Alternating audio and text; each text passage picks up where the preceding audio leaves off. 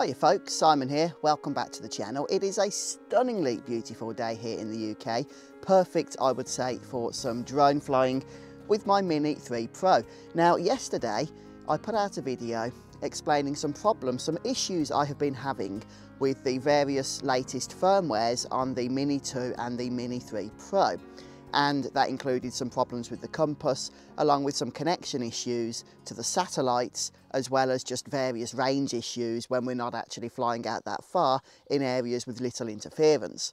Now, no sooner having put that update out, and by the way, thank you so much to everybody that's posted their own experiences and comments on that video.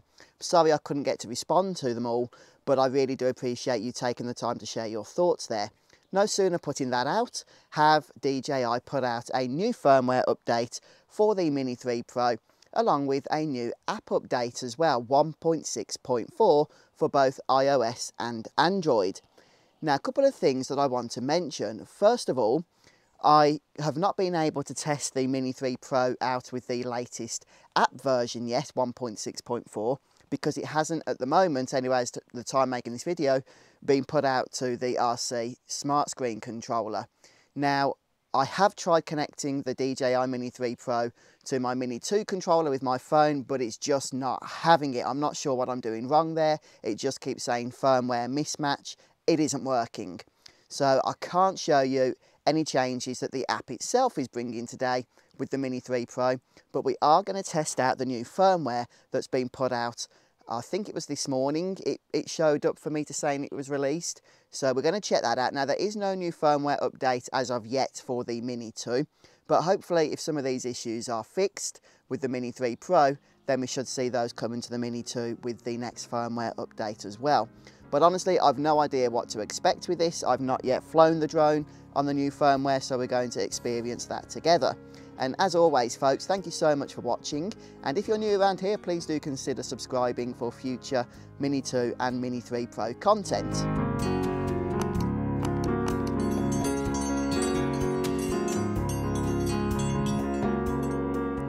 Yeah, I'm having to sit under cover today because the sun is blisteringly warm and I will burn to a crisp if I stand out in it for any longer than a couple of minutes.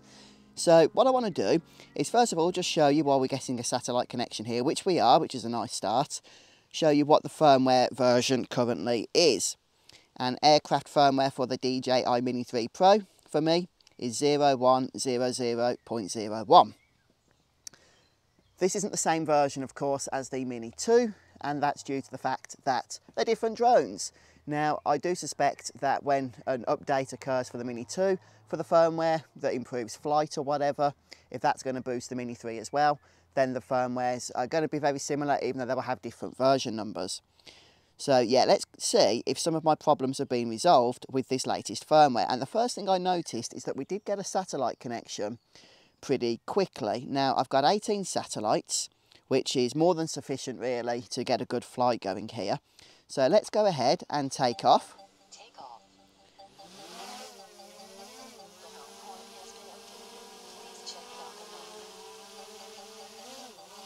Okay. I'm just checking out the field. My dad's been mowing it because he's actually getting married around here in a few days on Saturday. So that's why I'm trying to get some drone content recorded now, because the field's going to be out of action for making videos for YouTube, probably for the weekend. So he's working hard on getting the field prepped, ready for all the marquees and that to come down. And okay, let's go ahead now and get a little bit of height before we go further over the trees. I'm going to gain some more height here. Now let me just check the compass, because that is one of the things I've been having problems with. I'll go to a height of about 50 meters or so. Since I'm flying in a rural area, there's very little interference, and in times past, historically with the Mini 2, I've been able to get some really solid connections around this part, and it's been a great area for me to do various tests with the different app updates and firmware updates over the last few months, at least with the Mini 2. So let me just go ahead now and change this over to the compass. I'm not, oh yeah, I changed it back recently just because of how off it was. And yeah, the compass is still completely off. You can see it has me facing the opposite way to that which I am facing. It has me facing backwards, which of course I'm not. I'm directly facing towards the drone here. So it's off by, let's say, 180 degrees there. Kind of weird. Yeah, I have calibrated the compass and I have calibrated the controller. So I'm just not sure why it's doing that. I'm assuming that's going to be fixed as part of an app update. I don't know if that's a problem with the hardware that needs fixing in the firmware. It might be. It might be. I really do not know. So yesterday with the Mini 2, it was starting to cut out around 350 to 400 metres.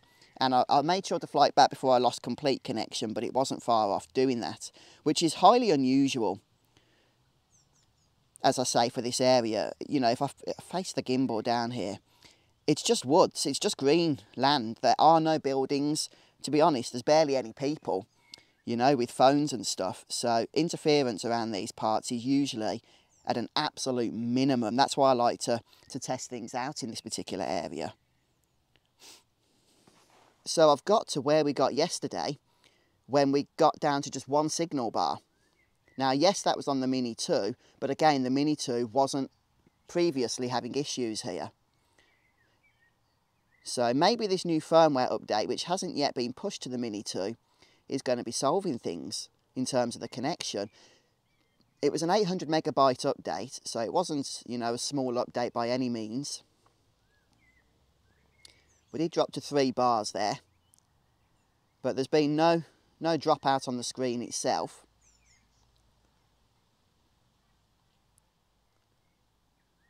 I'm not 100% sure if there has been an improvement with the connection here, because now that I'm moving around, we are still getting those signal drops.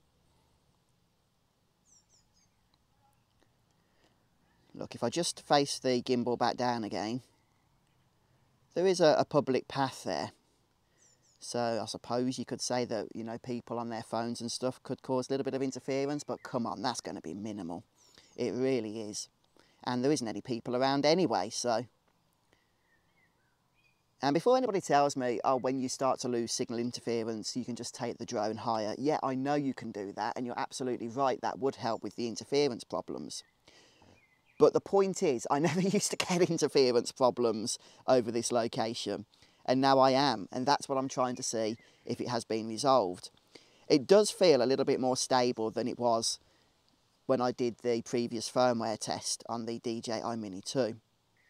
I mean, it has found connection again. Don't forget, because this is OcuSync technology, it is basic Wi-Fi technology, but it's able to switch channels on the fly. So as the signal begins to drop out, it can automatically switch to a stronger connection, a stronger channel. Whereas a drone such as the Mini 1, for example, the original Mavic Mini, could not do that. So it would connect to the best Wi-Fi channel when you first update your home point when you take off, but then it will be fixed to that channel throughout the course of the flight. So when you see the signal dropping out, or going down to orange bars here, but then it automatically goes back to full, that's because the OcuSync technology has allowed the drone to automatically switch channels to whatever the best available is. So there we go, we've got 3 signal bars, and now we're down to 2. So this is obviously an area that it's struggling with, but if we fly around for a little bit, maybe take it a little bit higher up, yep, you can see how the OcuSync has switched channels, and now we're back up to almost full. Although it's interesting that there is a little bit of connection issues here. Again, there's nothing inherent in the area itself that I'm aware of that would cause it to do that. You know, especially because, as I've mentioned several times, this used to be a solid area where connection dropouts were incredibly rare, and they do seem to happen more regularly. And unless something's been built underground that I can't see that would be causing Wi-Fi interference, I can only assume it's to do with the various changes that DJI have been making to the firmware. Don't get me wrong, the drone, the DJI Mini 3 Pro, is flying really smoothly today, and it's beautiful weather for the flight as well. I just wonder what it is that DJI have been doing behind the scenes that have just interrupted the performance a little bit over the last few weeks with their drones. I wonder if it's something they've done on purpose. I know that they have been putting a lot of effort in, and have had to be putting a lot of effort in, to make sure that they are meeting all of the requirements with their drones, especially here in the UK, but I'm sure in other parts of the world. And have they been sneaking out some little bits and bobs in their firmware that would be limiting the range and stuff, to make sure that people aren't going too far beyond where they should really be flying, which is within line of sight? I don't know. You know, if they were doing that, then it's not something they would want to advertise, that's for sure. But I'm not saying that's what they have done. It's just kind of strange to me that we do seem to be getting these signal dropouts more regularly now, even though we're flying in the same areas where those dropouts no longer, or didn't previously occur. You know, if I was flying in an urban environment over lots of houses, and I have done tests showing that recently, then yeah, we're not going to be getting anywhere near the 12 kilometres that DJI advertised for the Mini 3 Pro. That's to be expected. But over here in in a rural landscape with no buildings, we'd be hopefully expecting more than 400 to 500 metres.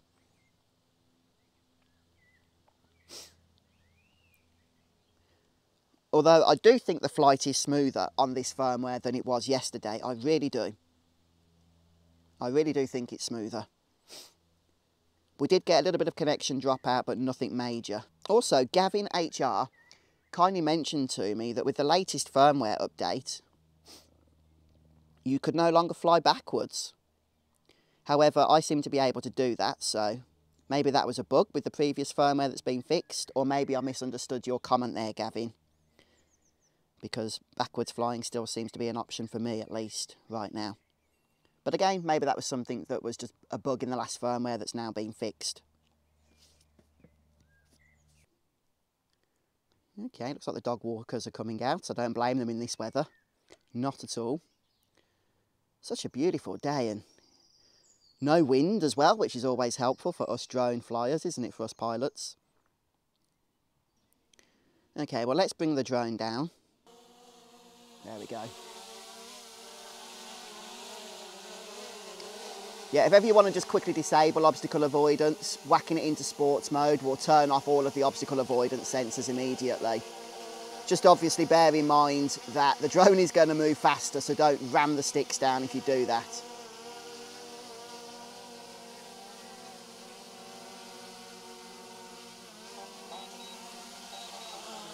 There we go. Nice smooth landing.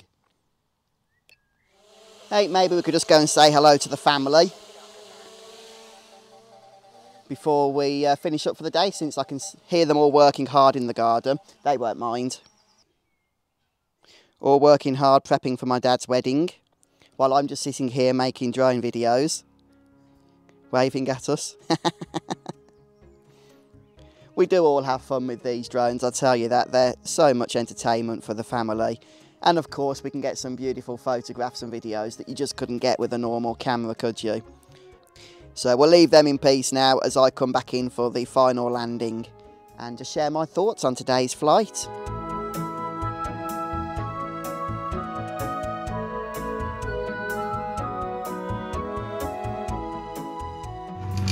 Just a few final thoughts. Annoyingly, my mic's died and now they are mowing just behind the camera. How inconsiderate. But I did just want to just say a few things. So yeah, I mean, based on the flight yesterday compared to the flight today, I do think there has been an improvement. Now, it might seem a little bit like apples and oranges because yesterday was a Mini 2, today was the Mini 3 Pro. But also remember, these issues I've been experiencing have been with both drones. It's only due to the fact that the Mini 3 Pro has had a firmware update and the Mini 2 hasn't yet, so I did want to do this test on this drone. But overall, I'm thinking that there are still issues. Now, whether these are issues that DJI are actually going to resolve or whether these are behind the scenes changes, as I mentioned, to make sure that people aren't flying in ways that they're not supposed to be flying. But folks, I do hope this video has been helpful to you, and once we get the update for the Mini 3 Pro on the controller for the Fly App, I'll make sure to give it a whiz with that as well, just to see if that makes any further improvements. to the flight. But thank you so much for stopping by. I hope you've enjoyed the video today, and I hope it's been informative to some of you as well. Don't forget you can support the channel just by subscribing, and if you do that you will also be notified of future content and videos as I put them out. But I hope you all have a wonderful day. I've got a busy weekend ahead of me, so yeah, I'll see you next week in some state or other. Take care guys, goodbye.